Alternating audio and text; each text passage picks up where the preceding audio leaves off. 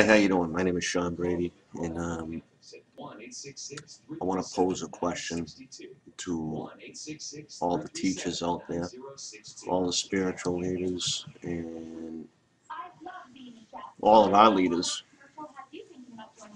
And the question is, who are God's chosen people? And I want to know what your thoughts are, what you believe, what you can prove. See, I've been doing a lot of reading, and I'm starting to believe that God's chosen people are not the Jews. I'm starting to believe that the chosen people of the Lord's are the black race. They've been persecuted and kept in the dark a long time, so I'm hoping that you can answer that question and get back to me. I want to respond to Hood News. I think you're on the right track based on the things that I've been reading. I think that you really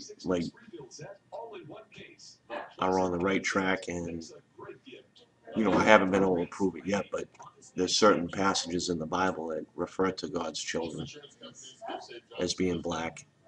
One in particular is a song to Solomon, where it physically describes Solomon and the woman that supposedly loves him.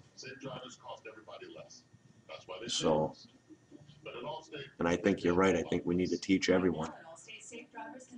I think that it's a shame what has happened. I think that the black race has been kept in the dark, been depleted and robbed of their wealth. I think that they've been robbed of their integrity, their self-esteem. I think that that was all by design. I mean, after all, if you are God's chosen people, why would Satan want you to be intelligent? So, and this isn't to create controversy or anything like that. I'm trying to find out also. I'm trying to learn. So get back to me. Let me know.